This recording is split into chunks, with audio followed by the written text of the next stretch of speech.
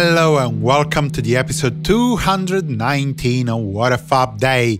I am your host, Simon Mas. The Quarrymen's first performance at the Cavern Club, a visit to the US capital of psychedelic drugs, and an attempt to record Not Guilty are among the highlights of today's episode.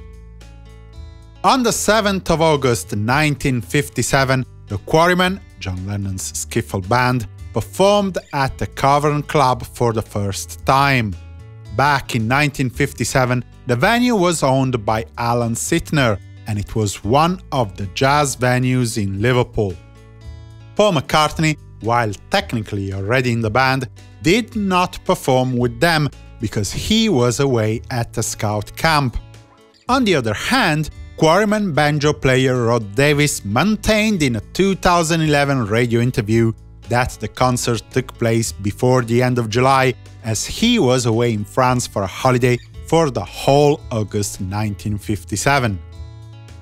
Fast forward to 1961, and we find the Beatles, with Pete Best on drums, performing at the Litherland Town Hall in Liverpool. Double feature at the Cavern Club in 1962, with the Beatles, still featuring Pete Best, performing a lunchtime and an evening concert in the Cellar in Matthew Street. And we can complete the live appearances of the day with an engagement in 1963.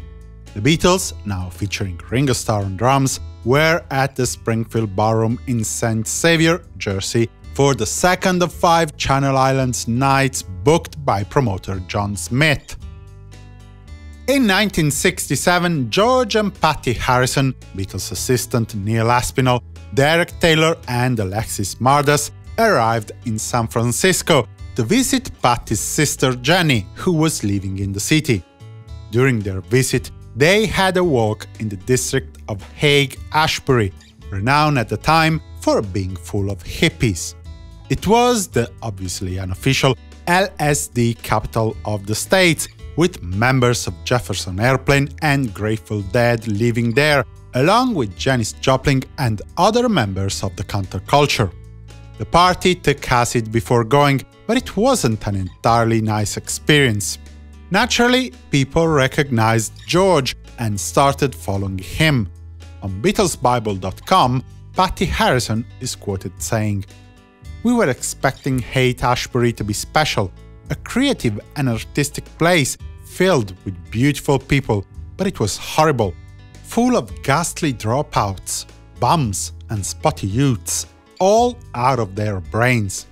Everybody looked stoned, even mothers and babies, and they were so close behind us they were treading on the backs of our heels. It got to the point where we couldn't stop for fear of being trampled. They looked at us expectantly, as if George was some kind of messiah." Harrison did his best to interact with the crowd, but when he refused to take some STP with an unknown member of the group, people became more hostile, and the party decided to reach their limousine and leave before anything worse could happen. The whole affair turned George Harrison off psychedelic drugs for good. As he says in the anthology book, "It certainly showed me what was really happening in the drug culture. It wasn't what I'd thought, spiritual awakenings and being artistic. It was like alcoholism, like any addiction. It made me realize this is not it.